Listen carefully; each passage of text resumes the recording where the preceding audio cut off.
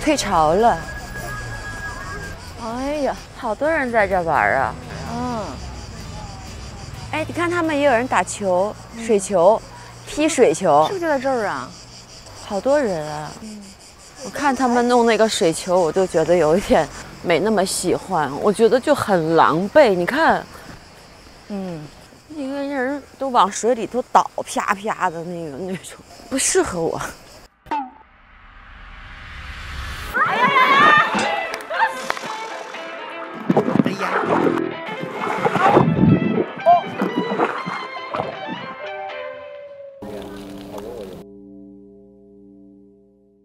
他玩的就是这个，就是看你狼狈。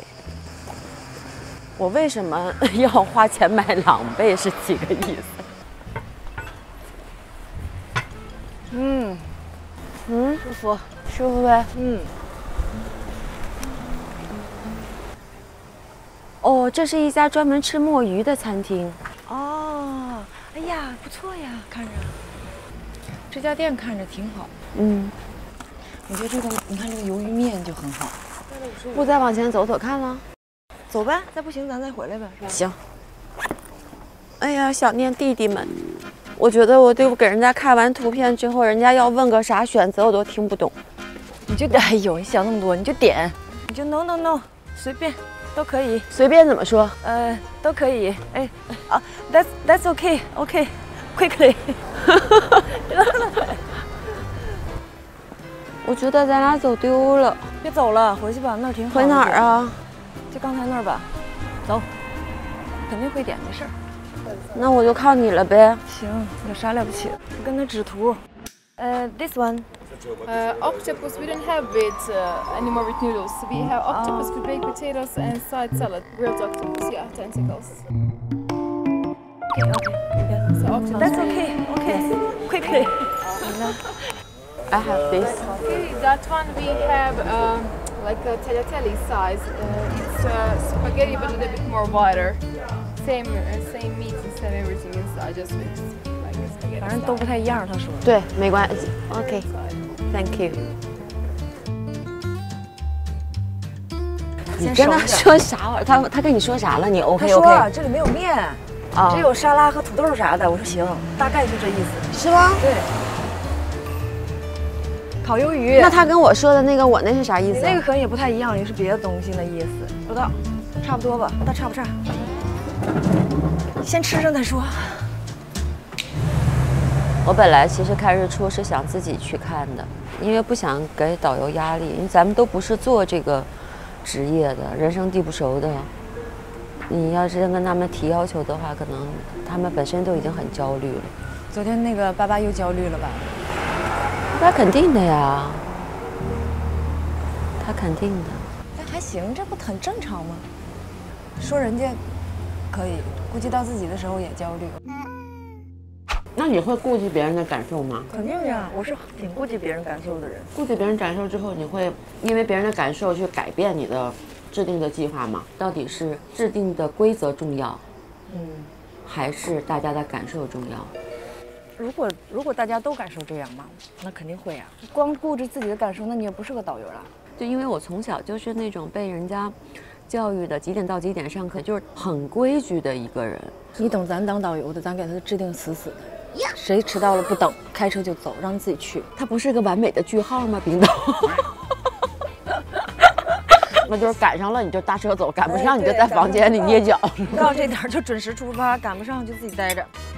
但是那大家的旅行基本上都是出来放松的，说你再给我们搞一个制定的军事化的这种管理，你要怎么去说服大家这事儿？我觉得这可能就是一个问题。我觉得这就灵活变动呗，有的地方他就不能迟到，就不能迟到。你像咱赶火车的时候，没人迟到，那因为他知道他晚了，他上不去了，你知道吧？走吧，海边溜达溜达，完成咱俩的早餐之旅。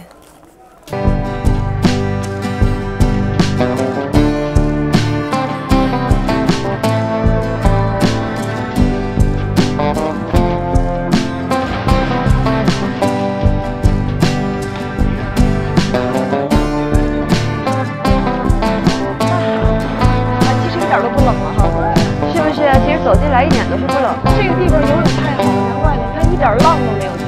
哦，那也是个餐厅，你看哪儿啊？那个婚房子。哦，那个是个看夕阳的地方吧？啊，那儿挺好了，姐。我再给你点杯咖啡，坐会儿。哇！我找到了，我这个钱。哇，怎么塞到这里了？那是我的。我的包里头的是你的钱。刚才买单的时候，我先给了你100欧，然后你就塞兜里了。我说我就带了100。你翻翻是你的吗？我看看。肯定是我的。你给我塞这里了啊？是你的吗？我的。你拿来还给我。你真能来呀！你要偷人钱你真坏。那我拿这个买吧。别拿那个买，我这有零钱。听点东西啊？听呗。霸总小说行吗？可以，我听听到底是什么让你这么着迷？你这小人设，咔咔的。不能给你们随便听，经常有一些不靠谱的片段和词语。哦，最喜欢的是这个情节。什么鬼？那你喜欢啥？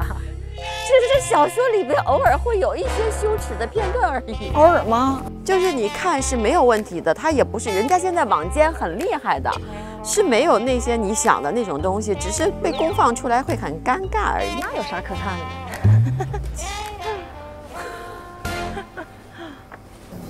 哦，秦岚睡醒了。再来。哎，那我们什么时候会去拿泳衣？拿泳衣干什么？